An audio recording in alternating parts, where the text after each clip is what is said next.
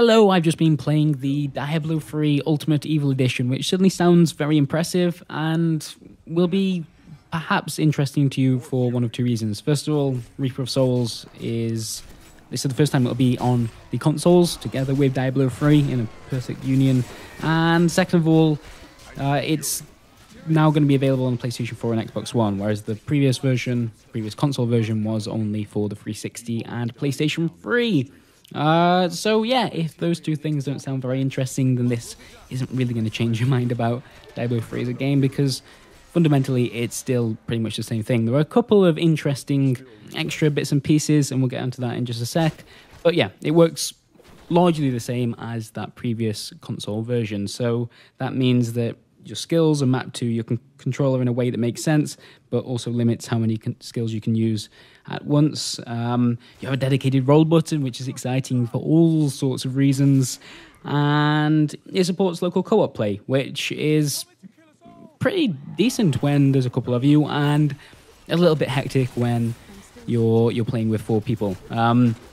Mainly because more enemies appear, and also because you really do lose track of where your character is. In fact, in that original console version, you had to use pressing the right stick on your controller to make a big coloured arrow appear over where your character is. Still has some of the complaints that the original local co-op did, so you are limited to playing on one screen, although the camera does zoom out and give you a little bit of flexibility there. And also, if you need to delve into the menus to look at skills or remap them, or even look a little bit more in depth at some of the items that you've picked up, that pauses the game for everyone. Not too bad when there's just two players, frustrating when you're playing with three of your friends on the same couch.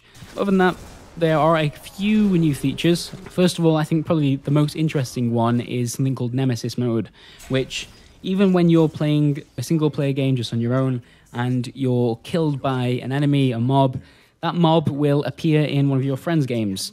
Even if they're playing single player as well. And there'll be an elite enemy, and it will be called Brat's Nemesis, or whatever the case may be. And if they kill that Nemesis, then you both get a little reward.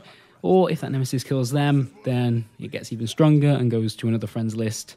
And yeah, that cycle continues. Thankfully, there is a cap on how strong that enemy can become, otherwise things would get really, really silly.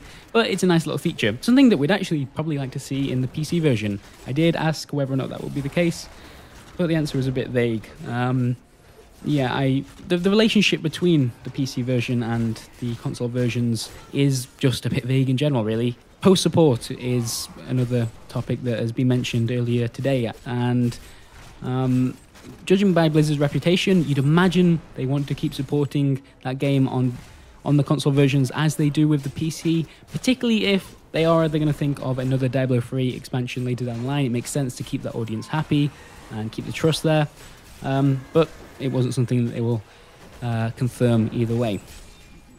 Going back to some of the new features in this Ultimate Evil Edition, there is a gifting system that's been worked in, so as you kill enemies, there's a small chance that you'll pick up something that is designated as a gift for someone on your friends list, and you can send it pretty easily whilst you're there without going back to the town. As far as I'm aware, we didn't actually see this in the demo we played. You are attached to your friends who are also playing it on the console, if you have friends that are playing it on the same consoles as you. The loot system that I mentioned in the local co-op side of things has actually been reworked a little bit, and you have a little bit more control over sorting through the items you pick up, dropping them, exchanging them with other people, equipping them on the fly without having to bring up that menu and pause the game for everyone, which is certainly a welcome change. And finally, it seems like the combat in this game encourages even less downtime than usual. Diablo 3 really isn't a game about standing still and waiting for too long. It's about running around, smacking things in the face and picking up lovely, shiny purple objects. Yeah, even more so in this Ultimate Evil Edition, you have a kind of combo system that works into racking up lots of kills, how you use traps to take out enemies, and you're rewarded for killing lots of enemies really quickly without waiting around too much. So, yeah, I think out of all the versions of Diablo 3 I played, this one, more than any of the others, is just about flinging yourself towards enemies and playing as quickly as possible and just keeping the focus on action rather than the more careful side of things, that it doesn't want you to spend too long in the menus, and it doesn't want you to spend too long standing around thinking about where you should go next. You should be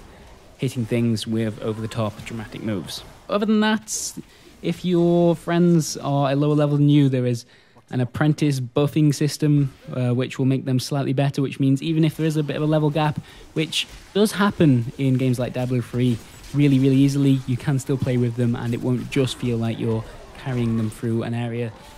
They will be serving some kind of purpose, which I really like. It's one of the great shames about these kind of co-op loot fest games like Diablo, like Borderlands. If you even have a small level gap between your character and your friends' characters, you can start to lose the incentive to play with them, and then it becomes a little bit less fun.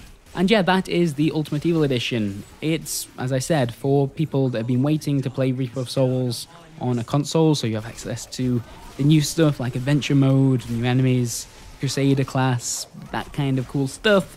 Or it's for people that have been waiting to play Diablo 3 on their next-gen machine rather than Xbox 360 or PlayStation 3.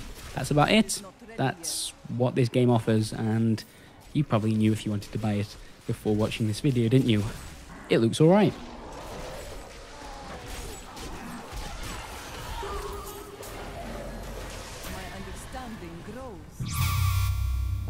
Always believe!